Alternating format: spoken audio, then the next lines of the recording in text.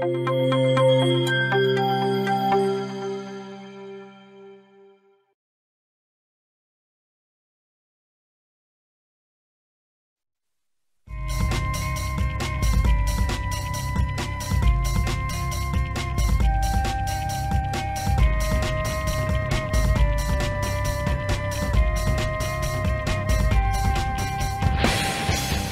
Sells is a prisoner in Texas. If the state has its way, he'll be dead within the hour. This is Execution Watch. Huntsville, Texas, death penalty capital of the Western world, where prison staff is preparing to put Tommy Sells to death by injecting him with a deliberate drug overdose. During the next hour, KPFT's Execution Watch will broadcast live coverage of the killing in Texas, the state responsible for more than a third of all U.S. executions. Execution Watch host Ray Hill, legal analyst Jim Skelton, with criminal defense attorneys Susan Ashley, Larry Douglas, Mike Gillespie, and Jack Lee. Huntsville reporter outside the death house Gloria Rubeck, Houston Vigil reporter Jennifer Simmons. Tonight's featured guest is the condemned man himself, Tommy Sells, who recorded an interview with Execution Watch last month from death row. The Execution Watch for Tommy Sells begins.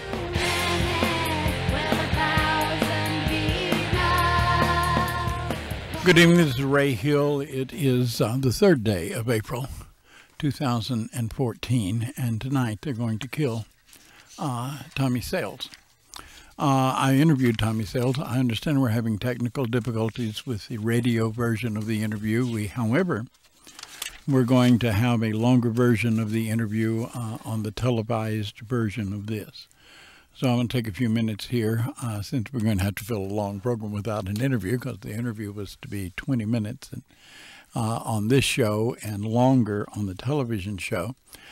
So I trust that somebody's working on the technology out there, and we may have the interview, but at present we do not. The interview with Tommy Sells will be played on Houston Media Source at a time announced. Now, this is how you stay in touch with what we are doing so that you will know when it is put up. You join our Facebook page. Execution Watch has a Facebook page. You can find us by going to your Facebook index, asking for Execution Watch. And when you ask for that, they will plug you in and bring you up to Hoyle on that, and you can watch the show, including the interview with Tommy Sells. Tommy is in Huntsville, Texas. He is in the death watch cell, and he is awaiting the witnesses to cross the road. Hello, board up. Can I get you to put Richard on the air? Richard, can you hear me? I can hear you, Ray. The witnesses have just crossed the road. The witnesses, you mean the media witnesses? Were there any other witnesses? Yes, there were. Okay, so Tommy has somebody there at his request to witness his execution. Yes, sir. There were two groups of people that were led separately across the road. Okay, so to our audience, so that you know what's going on, when the witnesses cross the road from the old administration building into the Walls unit, that means the process has begun. The witnesses do not go in until Tommy is strapped on the gurney and the needles are in his arms. It's a matter of moments now before they start asking him for his last words, and then whenever he gets through with that, they will apply the chemicals. There's some discussion about that. Richard, I want to thank you for calling in. Richard Nebels is our reporter in Huntsville tonight. And Richard, I would appreciate your calling me if they come out. Yes, sir. Thank you, sir. Thank you. All right. Do we have a reporter from another vigil tonight? No, actually, because I think that there is an event going on out at TSU tonight about police brutality, and Dave, Dave Atwood, who is normally our reporter from the vigil, is at TSU, and he is participating in that event. Jim, what do you know about Tommy Sells and what happened in this case? First off, this is one of those cases where it's really, really difficult to separate fact from fiction, because The story he kind of tells is that he's been wandering around since he was a young kid, 13 or 14, bumming for food and killing people is what he basically said. But what we know for certain in this particular case, he ended up in Del Rio, Texas, and he broke into a home of a Harris family in Del Rio. And in the home was a 13-year-old girl by the name of Kaylin. And he sexually assaulted her. Then when he finished sexually assaulting her, he cut his throat and stabbed her something like 16 times. And there's a 10-year-old girl spending the night with her at the home that night, and he did not sexually assault her, but he cut her throat also. She survived. And when she survived, when she was able to kind of help, she got a composite drawing of him. That's what led to his arrest. And of course, he confessed to that, as well as some number of other murders and crimes. He claimed 70. How many was he actually charged with?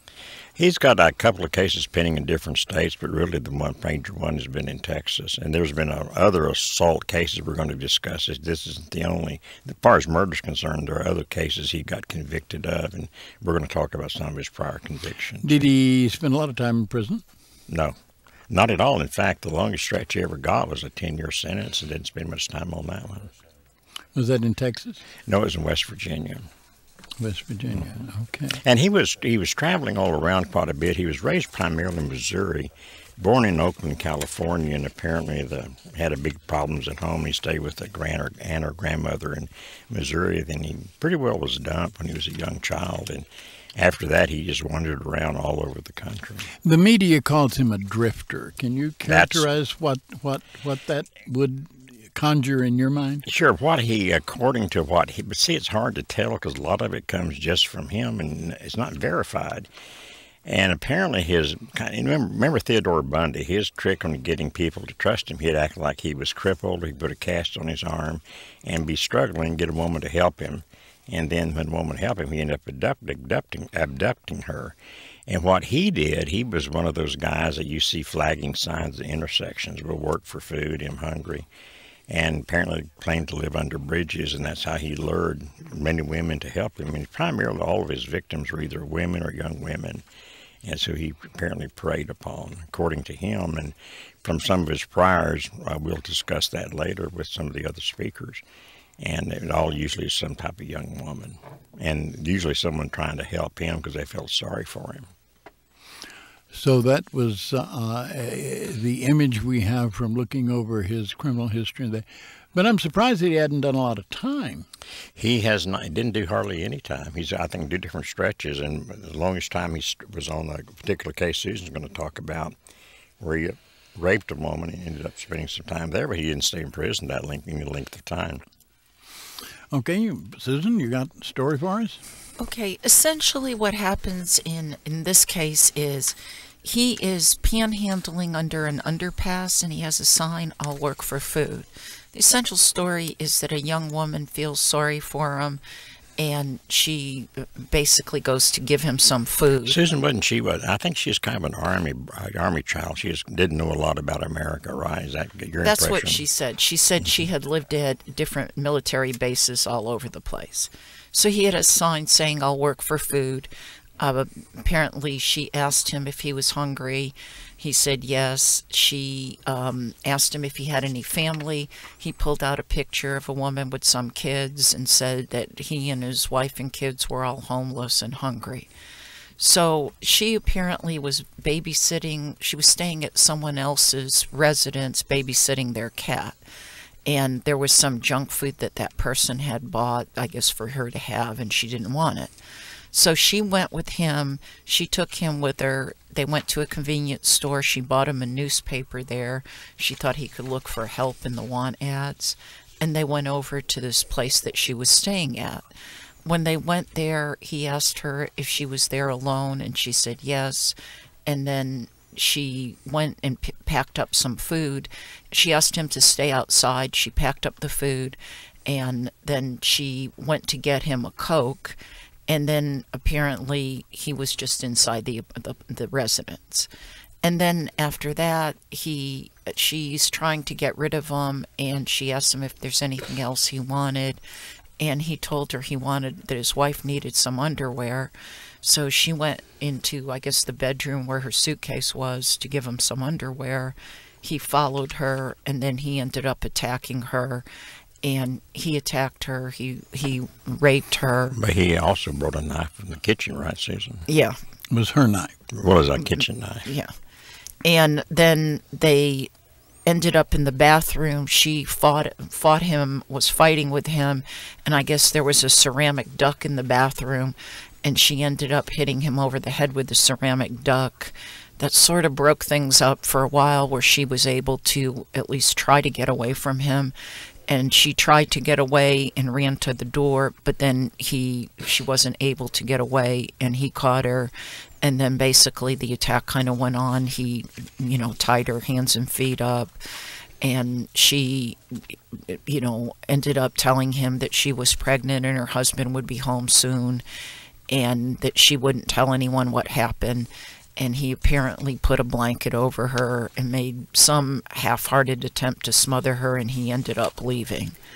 And what she ended up, I guess, basically what she said is she ended up outside, that she was beaten up, bloody, naked, and on the front porch. We left one thing out, though.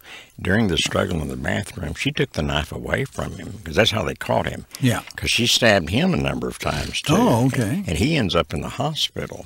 Okay. And that's one of the reasons they caught him, because she's apparently a pretty spunky gal. Because she's the one that called him a wimp? Well, no, what she did, she beat him. She said she hit him with that duck till nothing left but the beak. That's what she had in her hand. And somehow she got a hold of the knife. She began to stab him.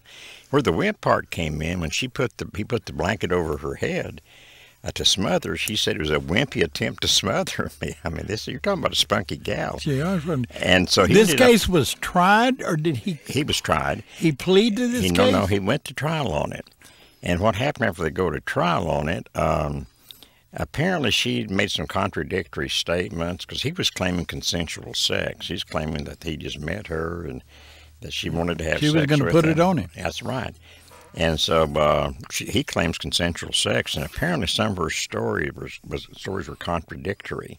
And the prosecutor got concerned. He reduced the rape charges to, what's it called, Susan? Some screen. They called it malicious wounding. Reduced it to that and gave him a 10-year sentence. And how long did he serve in that 10 years, Susan? It was only about, what was it, a couple of years? A couple of years, and then he paroled out. He did, as far as her in the attack where she fought back, not with the duck, but she also got the knife. He got 18 stab wounds. She's did a good job on him, too. Yeah, absolutely. But this,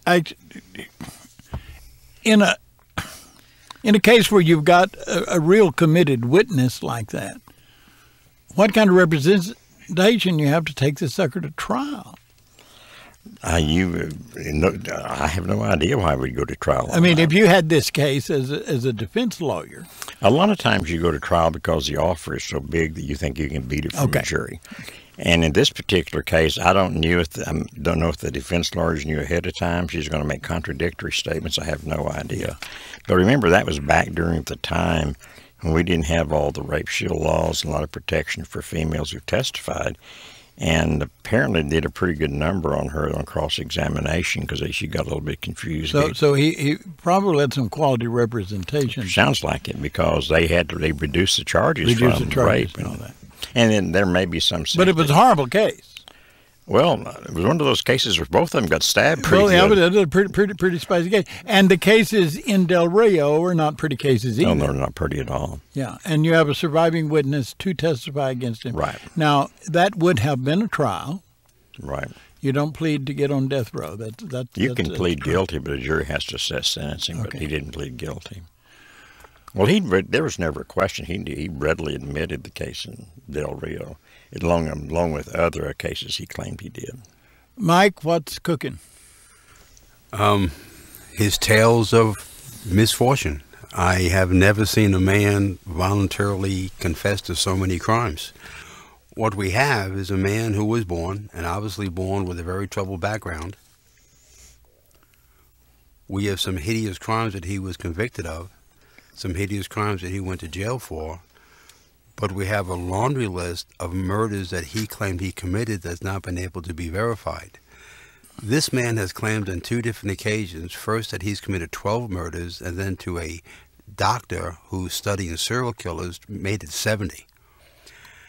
Man was only a man for 20 years. He's made his first killing at 16, and then his last killing was in 99 when he was 35. So in 20 years, he claimed he killed 70 people. It's a lot of people to kill.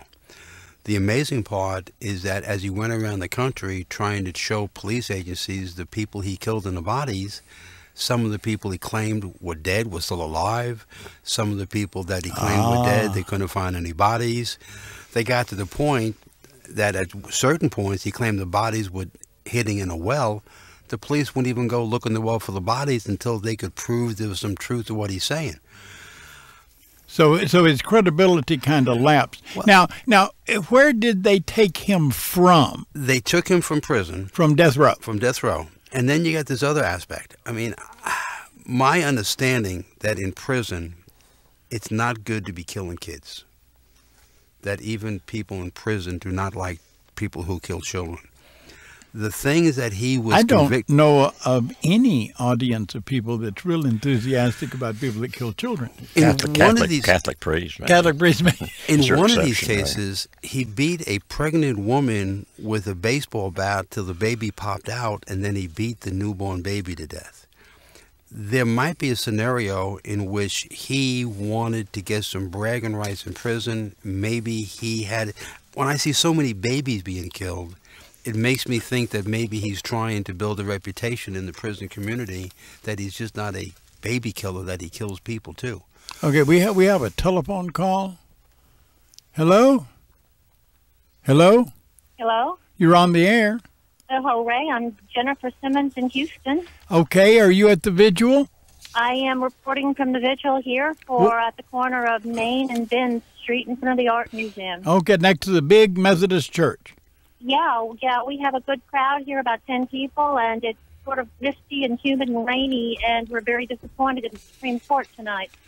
Well, we appreciate your concern. The Supreme Court was... This scenario is beginning to get all too patterned, I'm afraid. Yeah, we just believe there should be no secrecy in an execution protocol.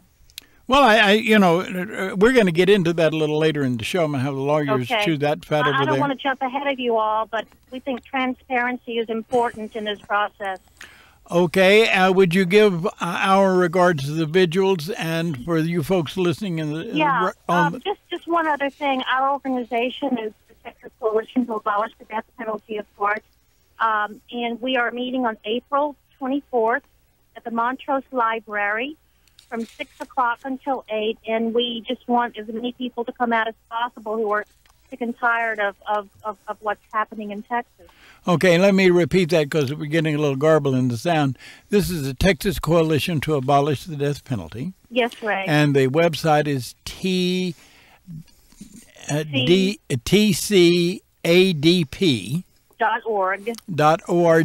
and the next meeting is the 24th of this month. What day of the week is that? Gosh, don't make me guess that now. The 24th from 6 to 8 at the Montrose Public Library. At the Montrose branch of the public library system. Exactly. Thank you, ma'am. Give our regards to the vigilance. Okay. Thank you very much, Ray. Bye-bye. And getting back to... There's certain things about these stories that makes me suspicious. First of all, it seems like they have... Too many times he had said things they could not find any evidence of it. But more than that, there seems to be too many cases of pretty young woman trying to help out a beggar with food and help, and she takes him home and something happens. The story's consistent. It's consistent that there's always a pretty young woman who picks him off She's the street always pretty, and she's always young. Yeah. It sounds to me like fantasies. And we have to understand that, and then... Sometimes, however, there is some evidence of reality in at least a couple of cases. Yes, the cases that he did are so horrible that it makes everything believable. But here becomes the problem. When you have a man who has been documented and tried and convicted of horrible, horrible crimes against women and children, he becomes a celebrity to talk. At what point in time does he become the center of attention where he can tell tales and everybody wants to listen to him? You got guards, you got people in the prison systems who are listening to this thing? I think, Mike, what we want to do here, let's hear from Tommy himself, and then let's come back and cut that particularly soft. Those of you with headphones are lucky. You can put it on. You can listen to this interview. Would you play the interview now, please? What do you think they need to know? And that includes about everything. I mean, my God, I had Lurch. Remember Lurch? I know Lurch. Yeah, I did that interview with Lurch, and he said, you ain't going to run this because I got bad things to say about the prison show. I got bad things to say about Execution Watch. We ran every word of it. Well, first of all, Ray, I want to make sure me and you straight. Yeah. You ain't going to do this until after they kill me, right? No, I'm going to do it while they're killing you. While they're killing me. Yeah, well, that's cool. That's cool. Okay. Tommy, I don't want to broadcast this show. I understand that. I hope you get a stay, and I hope something happens and your case just like vanishes. Yes. And I don't ever have to do it. I'm only going to use it if I do a show and I'm going to broadcast your voice while you're literally strapped to the table. You're going to be more than strapped to the table by the time your interview starts. Right. Okay? In the meantime, if anybody wants to get their hand on this thing, they're going to have to kill me first. Thank you. Because I ain't upping it. If I get a subpoena, I'm going to say, put my ass in jail. I ain't afraid to go to jail. Been there. Have friends there. I do well in jail. I understand. So I'm not afraid of them. They ain't going to get this out of me. They ain't going to get it out of Pirtle. They ain't going to get it out of Elizabeth. Right. Now, my first question to you. Yeah. If I've heard you say over and over, this is about the record that y'all go on the execution watch. Sure. How many times you know yourself that record to be wrong? How many times have I pointed that out? How many times have I asked those lawyers questions? Well, but you don't... Why ain't this part of the interview? I haven't started the interview yet. Oh. because I thought we was going. Okay. Now, this is the deal. First place, I need your permission to broadcast this under the arrangements that it will not be broadcast unless you are on the gurney and the process has begun. Yes. Okay. I need your permission to show the video after that. Yes. Okay. That's cool. All of that done, the interview begins. Yes. Okay. Now, before you get into what you were doing, let me say, how long have you been on the road? Over 13 years. Over 13 years. Yes. And you came out of Del Rio, Texas. Del Rio, Texas. And you live in Del Rio, Texas? That's where you're from? No. I'm from all over. Okay. I'm a gypsy child. So you were a gypsy child. You know, Yeah. we've interviewed gypsy childs down here before. What were you doing out Del Rio? I met a woman down there and decided to get married. Okay. So you went to Del Rio, Texas, and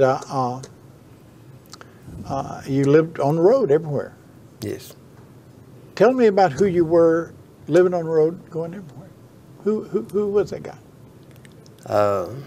Just a burnout drug addict trying to make his way.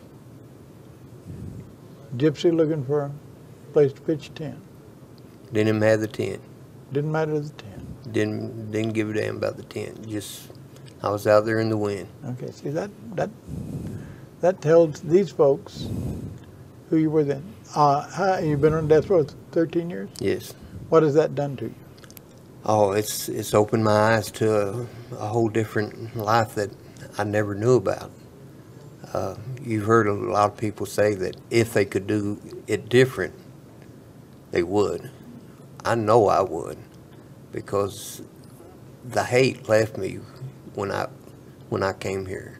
The rage left me when I came here, and seeing all the stuff that was going on. I wasn't masking it no more. I wasn't masking the pain that I was feeling. Tell me about that pain.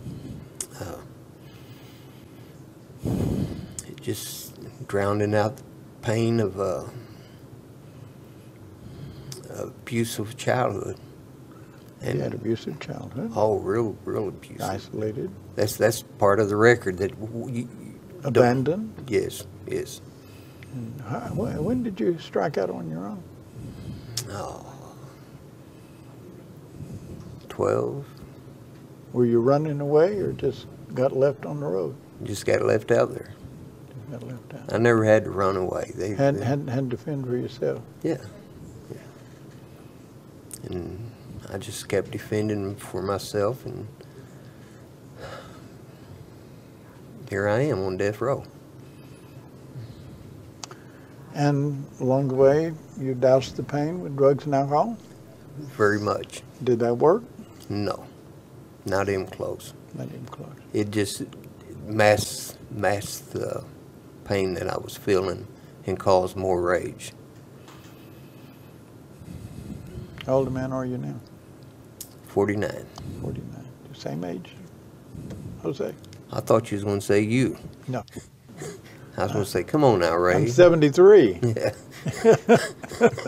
You've been doing the prison show older. Damn near reverse your age, and that's my number. Yeah. No, I did prison here for 30 years. And thought I did a good job. That's the only reason I agreed to the interview.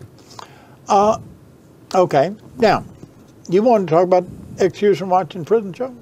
Well, the Execution Watch. The Okay, Execution tell me Watch. about it. Well, you have said many times, I do this generally what's on the record, what we go by. And you know how many times that record's been wrong. Oh, yeah. But when they're killing that person that y'all's talking about, that's all you refer to is their record. That's all the lawyers refer to. You'll see me step in every once in a while and challenge it. It don't happen often. But it does. And the reason it does is because I think they're stuck out obvious that the record. I do know what's wrong with the record. If you read the newspapers about Willingham, Yes. and you read the court trial about Willingham, Yes. he was one guilty son of a gun, a horrible thing. All you got to do is say there wasn't an arson, and he's totally innocent. Right. And the governor of this state has gone to the wall a dozen times so that that doesn't come out. It's in the newspapers this week. I read it about where the prosecuting attorney made a deal with a confidential informant. Yeah.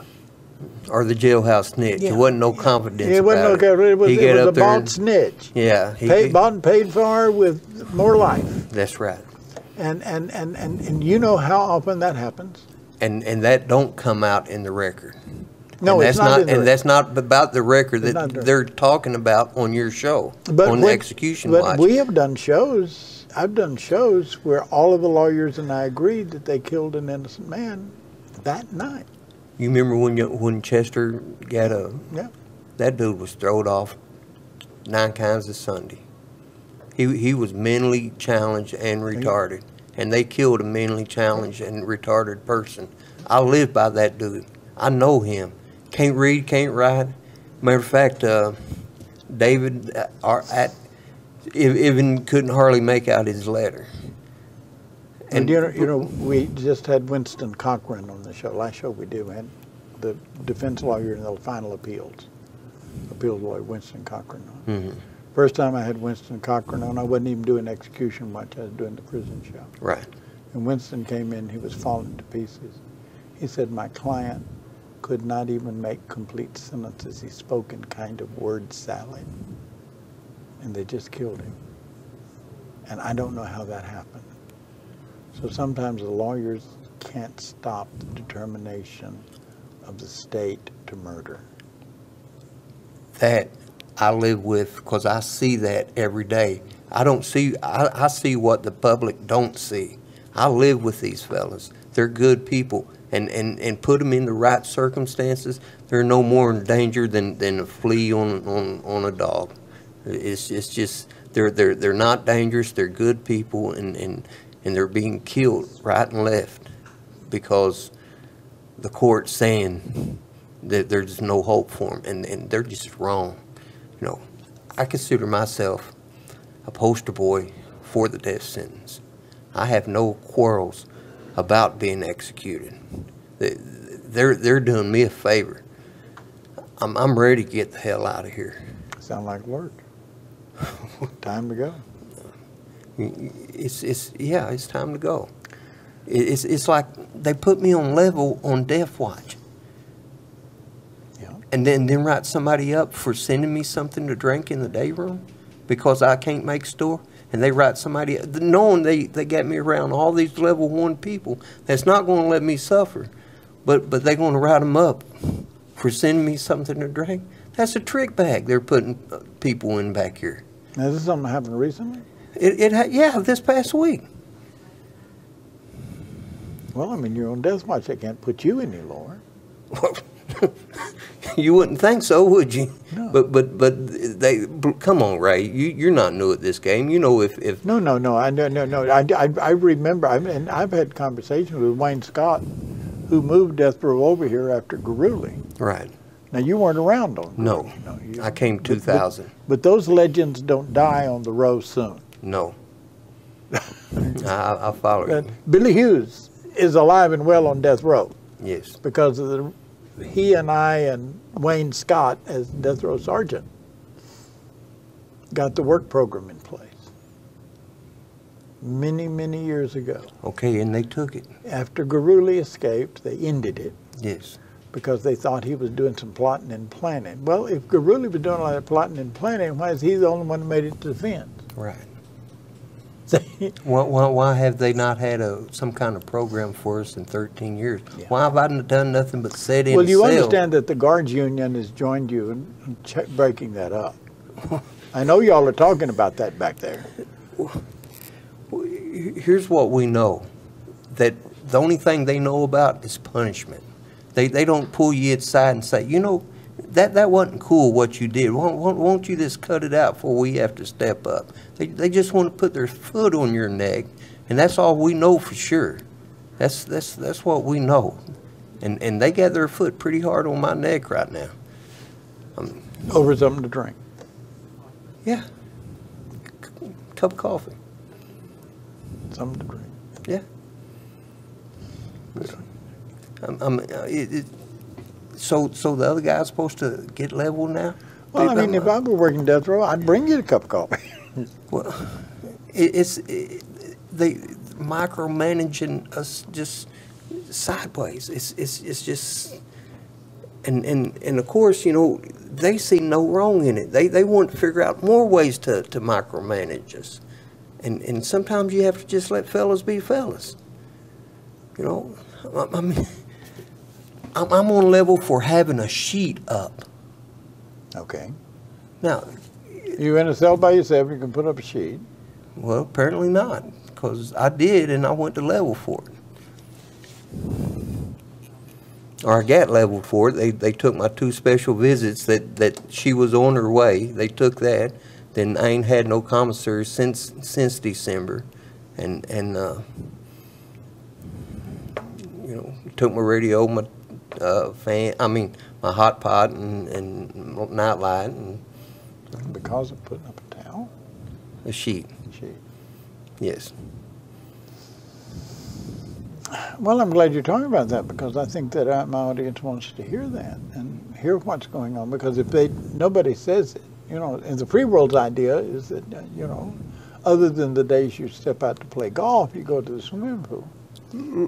If somebody would just pull the records on the write-ups that they do issue punishment for, the punishment don't match the write-up. And I just got my step 2 back on. I filed a step 1 and step 2, and they said due process was done, and we followed all the guidelines.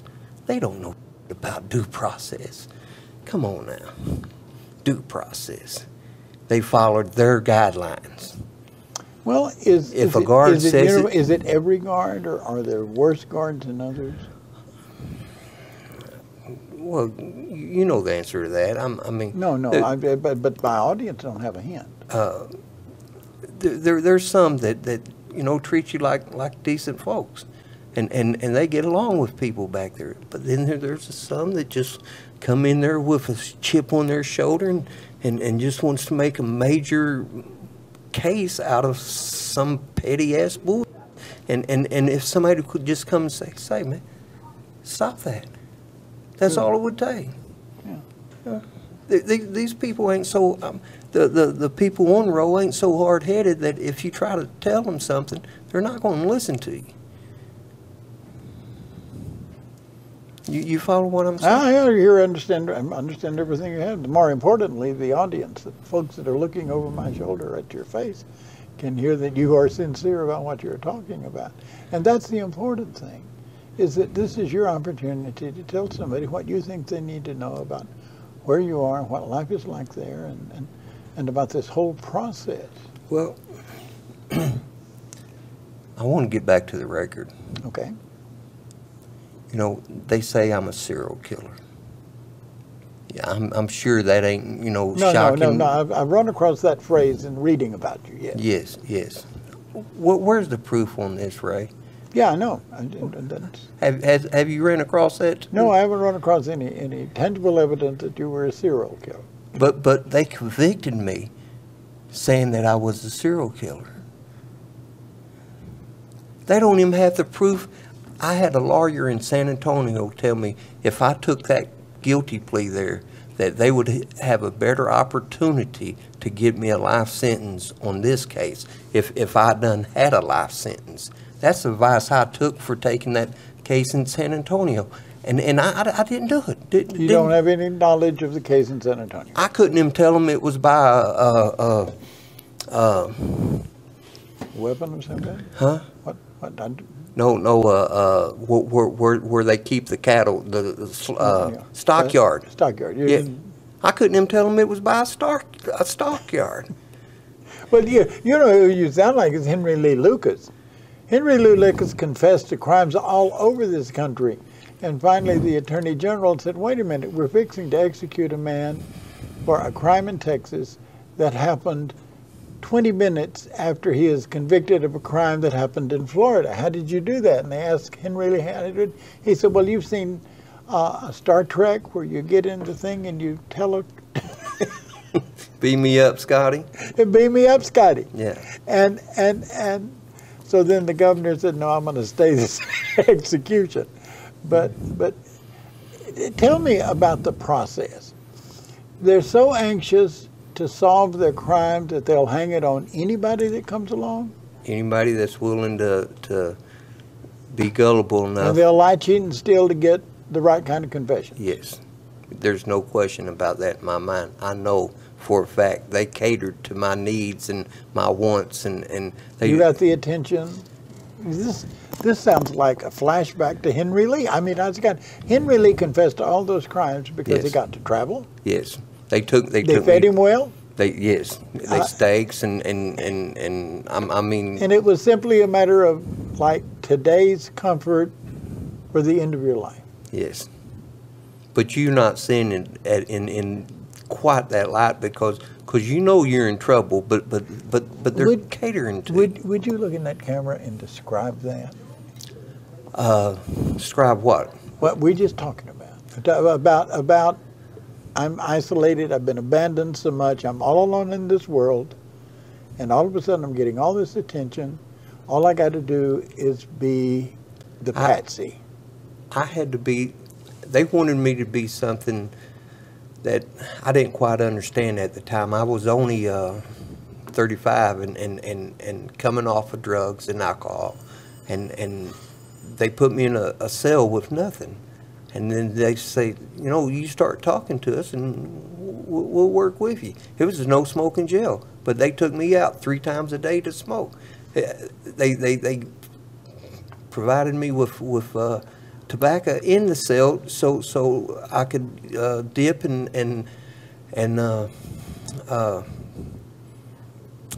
have that nicotine fixed, you know, and the jailers would come around and give me little treats on the side, and for the 8 months that I was in Val Verde County Jail, they treated me like a king in there, and you had never been treated that way before. No, especially in no jail. I mean, but all this time, the Texas Rangers, you know, the good old boys coming over and making sure I got what I need, and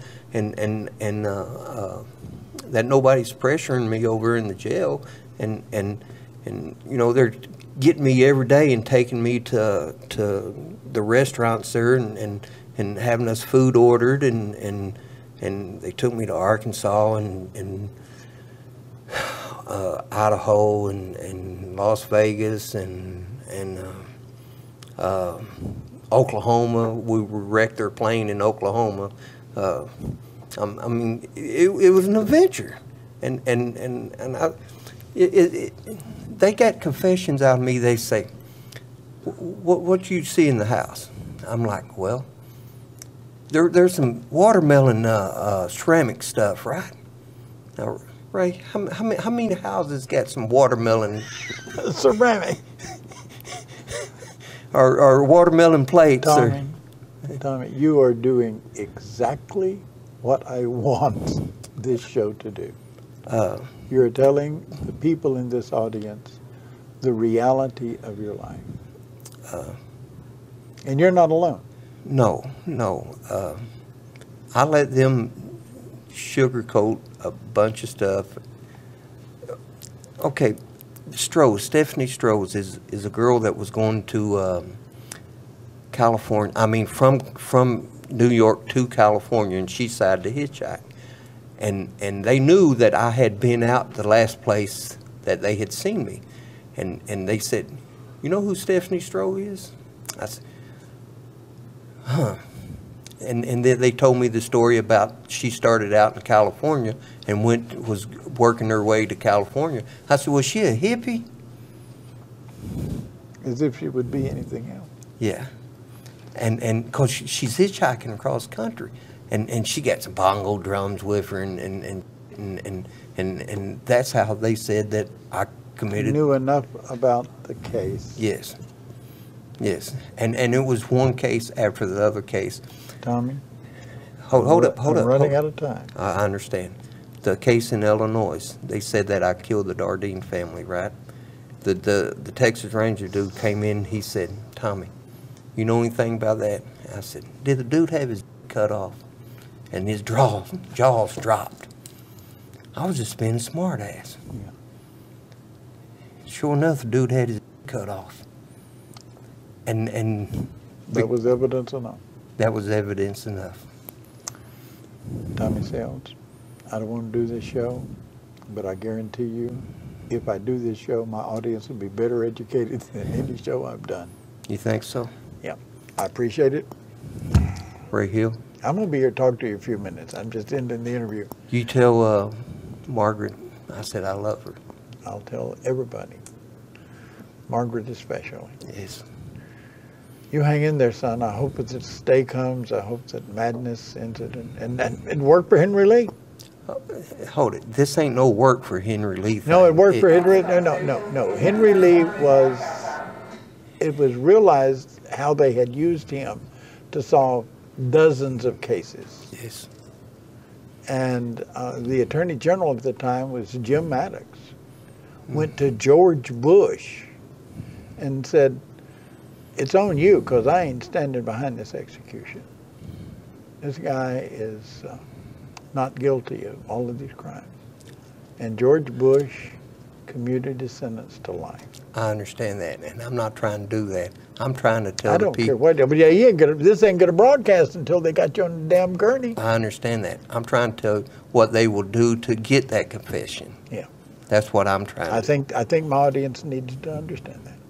And they will lie, cheat, and steal to get that confession.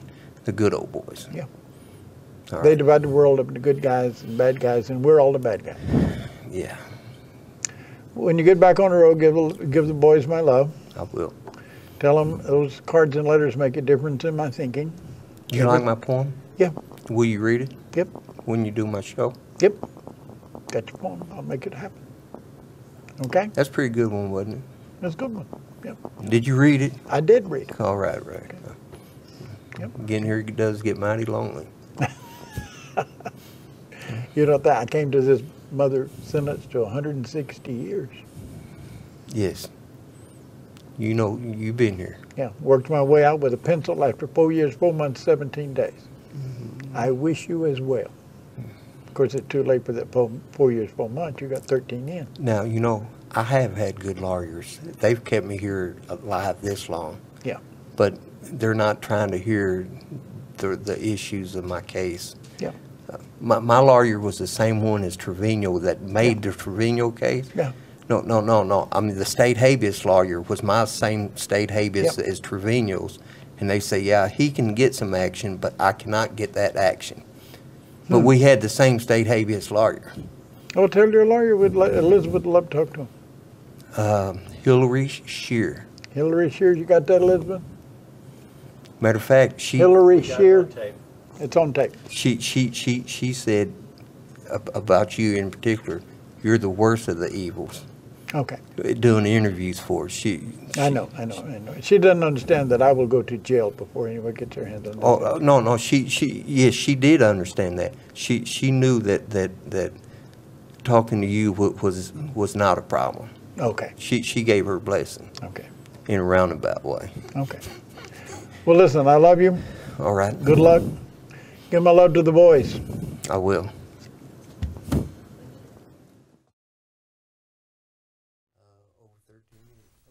Well, this is Ray Hillback, and that was an interview with Tommy Sales. Tommy Sales is dead. At about 10 minutes ago, about 6:30, we got word that the witnesses had come out. That was a little bit different time. The last time the witnesses crossed the road, they were in there for 52 minutes. This time they were in there for less than 30 minutes. Mm-hmm. So whatever new drugs they've got seem to be more efficient than the drugs they were using on this day last week.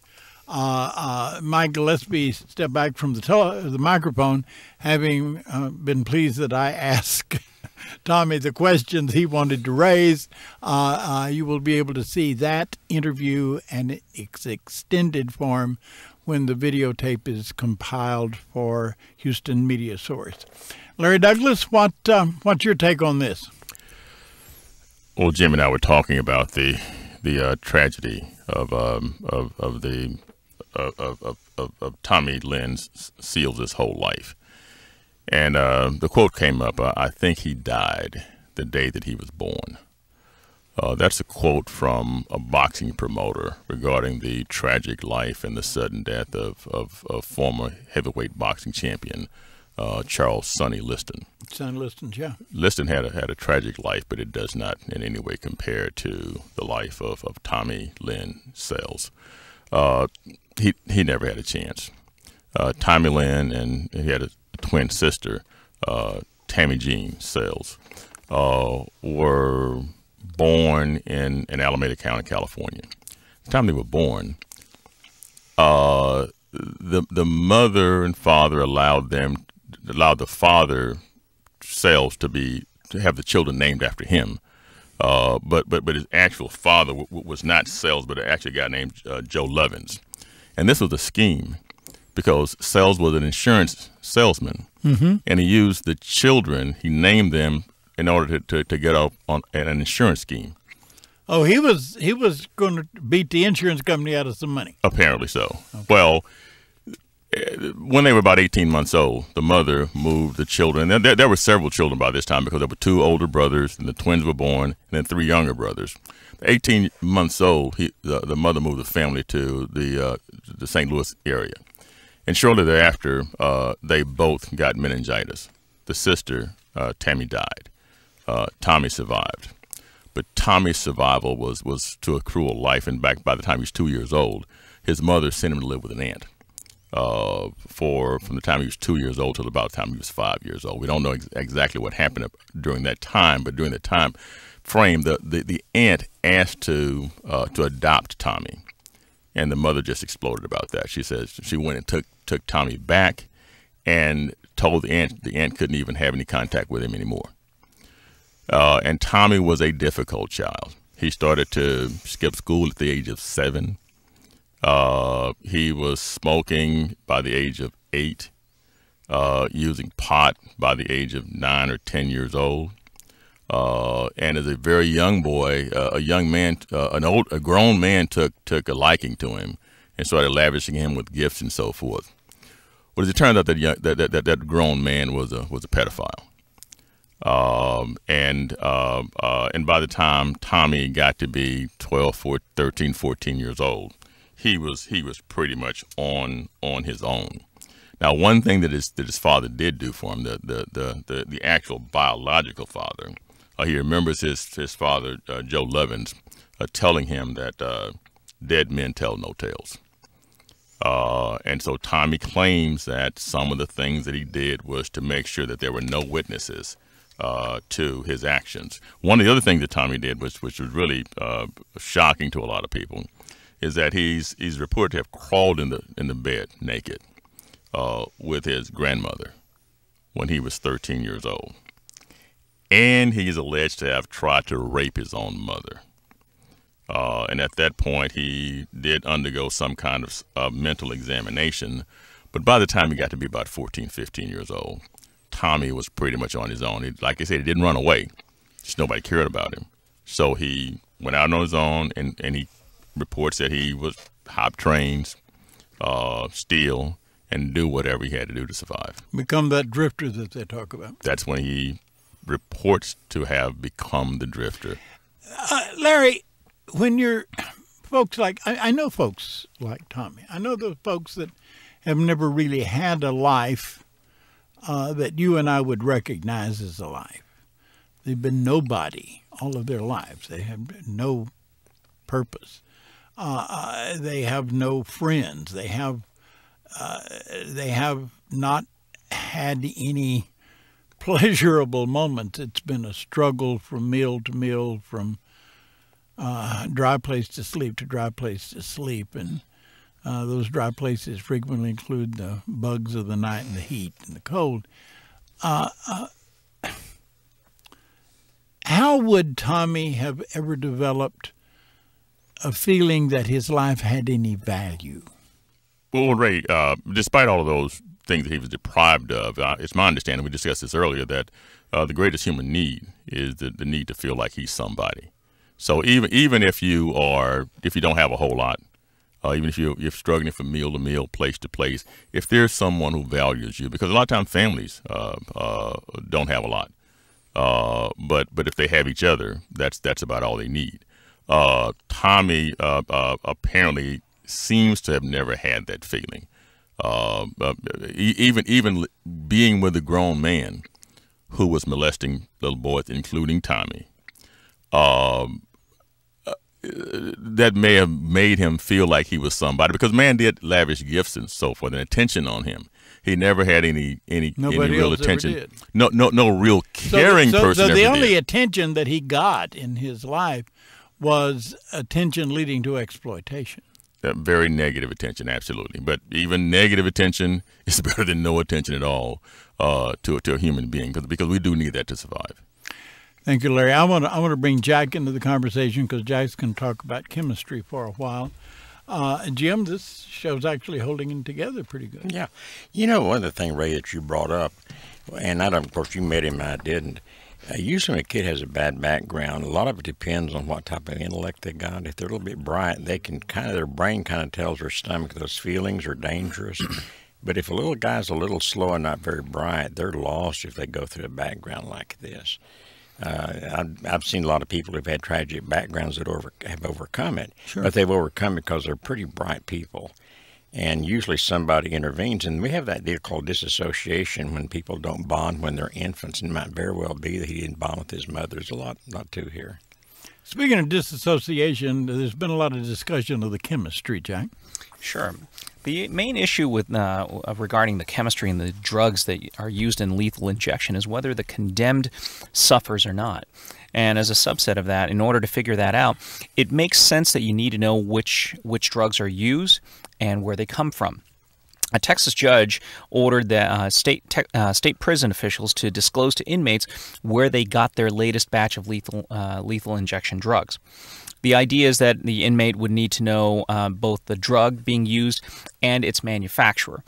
Not surprisingly, pharmaceuticals really don't, these drug manufacturers don't want to be publicized for making the lethal injection drugs. If the manufacturers are known, manufacturers may have protests. There may be other legal hassles, and there's the possibility of greater scrutiny. That notwithstanding, several manufacturers have simply refused to sell drugs for executions based upon moral grounds. As a result, the state has now turned to smaller compounding pharmacies to come up with the drugs. Compounding pharmacies will take the drugs and they will manufacture it in very small batches themselves. these pharmaceuticals are less regulated, which brings up the possibility that the drugs may not perform the way they're supposed to. And ultimately, that's played into the Sells execution largely because if I remember correctly, the Attorney General at first said, all right, state prison officials, here's our opinion. We believe you do need to disclose the manufacturers. And then the AG's office came back and said, no, you really don't. And then a judge said, yes, you do. Wait a minute. And it's going back and forth. I may be completely off base here, but if you spend the taxpayers' money to buy a truck, somewhere there is a public accessible record of where you bought the truck and how much you paid for it. Sure. Isn't there a publicly accessible record of where they bought the drugs and how much they paid for it? I don't believe there is, and this is ultimately the legal issue. The inmates want to know who the manufacturer is, Sure. and it makes good sense. If you want to know whether these drugs that are being injected into you are medically Sure. Medically competent or they're medical grade or not. Now, it occurred to me that there may be some people would think, well, what difference does it make? They're going to be executed anyways. Well, what happens if the execution is not successful, or it's unsuccessful in such a way that it does, in fact, violate the Constitution in terms of causing cruel and unusual punishment? We just went through an execution in Missouri where the guy lay there suffering, struggling for breath for an inordinately long time. It was something like 20 minutes. The witnesses in the case, and the last time we did an execution in Texas, witnesses were in there an inordinately long time. This is relatively quick. What is the drug we're talking about? It's phenobarbital. It's phenobarbital. Phenobarbital. Why wouldn't they just give them heroin? Well, not being a prison official, I don't know. Oh, okay. But I mean, I think heroin will kill you in overdose. I mean, no question about it. You'd have to have it locked up in a very safe place, okay? You would have to have your heroin locked I'll up. tell you the way to do it. Steal it. You let the warden sell it, and then they'd probably use it. You let the warden sell it. They sell all the type of drugs. Well, they sell all the kinds of That's drugs what I'm in saying, prisons right? all the time. Let them know they can sell the heroin under the table, and they could probably do that. They could find enough of it, go down the hall and shake down a couple of people and get enough heroin to the next execution. That's right. Jesus. They couldn't control it. You can call right? me Jim. It's all right. They'd have to have it locked under lock and key. Oh, okay, okay. Even then, that this might not is beginning work. to make sense to me, actually. And having known a couple of heroin addicts, this is beginning to make sense to me. In fact, you had mentioned the fact if you use it for drugs, some may kill just to get the last shot for the state to pay for it. I don't know. I want that Bayer brand. Nothing but the best. And Ray, in answer to your question earlier, what the DDC did on that last batch, remember, Jack, they got it from Conroe. They lied to the pharmaceutical company, so they were going to use it to treat somebody in the hospital. And then when the pharmacists, because see, the problem, the medical profession, as pharmacists are part of it, is designed to save people's lives. It's a real ethical problem if your job is to save folks and all of a sudden you're selling stuff to kill them. That's a real ethical problem with the medical profession. The American Medical Association has stated that whether or not physicians assist in executions or not is a personal choice. Okay. And that the AMA is not going to get involved. I think one of the issues that when I was thinking about this issue of why it matters, what drugs we use, what for the lethal injection, and what and why that's important, why it matters. I was reminded of the Reign of Terror in France under Robespierre, where they executed so many people with a guillotine that the blade became so dull that very few people. It didn't work. Very few people were actually executed on the first chop. Several times, people, towards the end, a lot of people had to go through several chops before they were actually executed. It's terrible. I mean, you look at Louis XVI. He was so large that the blade simply could not fit through his neck on the first chop. And he went through several times before he was actually executed. And this is really the crux of the issue behind the why the inmates want the drug manufacturers' names disclosed. That they need this information to figure out if it violates the constitutional right not to be subjected to cruel and unusual punishment. Well, I guess we owe a debt of gratitude to Tommy Sells for giving us an opportunity to talk about things on this show that we don't normally get around to talking to. We certainly are exposed to a person whose personality is very different from any that most of you will encounter. But I want to assure you, having lived in prison, that there are Tommy Sells down there. And there is a problem. If you've been nobody all of your life and of no consequence to anybody and nobody's ever cared about you, and you wind up in a Texas prison, and you're given responsibilities by the authorities so that while in prison you become somebody. Richard's on the line. It is very difficult to difficult to get out of that. Richard is back on the line. Could you put him on the air? Richard? Yes, sir. The witnesses came out, what, about the middle of the hour? The first group of witnesses came out at 6:32. The lawyers about 5 minutes later, and the state witnesses about 5 minutes after that. Okay, so obviously the execution was over travel distance from death row to the front gate at 6:30. Yes, sir. So this went a lot quicker than the one last week. Yes, sir. And I appreciate your. By the way, Richard owes Harley Davidson the transportation ability to get to Huntsville and cover this for us. Thank you, Richard, for doing that. Not a problem, sir. Enjoy your ride home. Later. Bye. And so now he's got to straddle that Harley. I hope he carried his rain suit. Well, Ray, I would say this, if, for people who may feel like they're nobody and nothing to anybody, I would point this out, that you can make your own karma.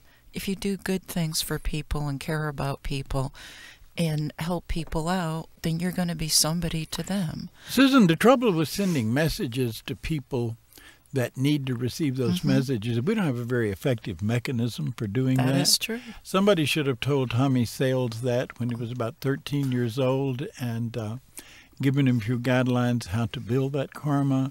The karma he built was destined. I think I agree with Larry. This guy died the day he was born. And it'll be a long time before I get Tommy Sells. You're listening to Execution Watch on radio station KPFT in Houston.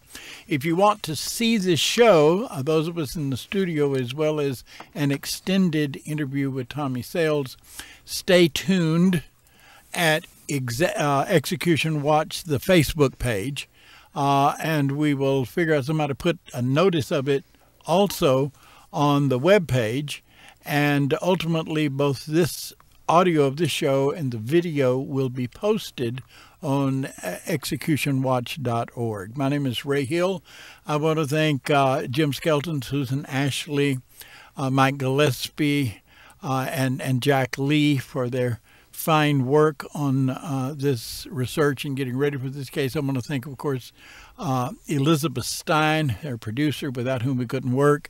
A lot more of the wizardry as we develop that. Credit goes to Otis McClay, who is handling cameras tonight. And we appreciate it. And, of course, Mark Pirtle plays a role in all that. I want to thank KPFT for giving us the opportunity, providing us with our board operator for tonight's show. I also want to thank Victoria Panetti for playing. Did I leave Larry out? Left Larry out. Oh, my God. How could I leave the voice of God himself? Larry, and I'm here. I just quoted his wisdom he brought to the table tonight, that Sonny Liston quote. I never forget these shows. I hope you will view them and listen to them. And remember, we owe it as citizens in a state that ritually kills people in our name.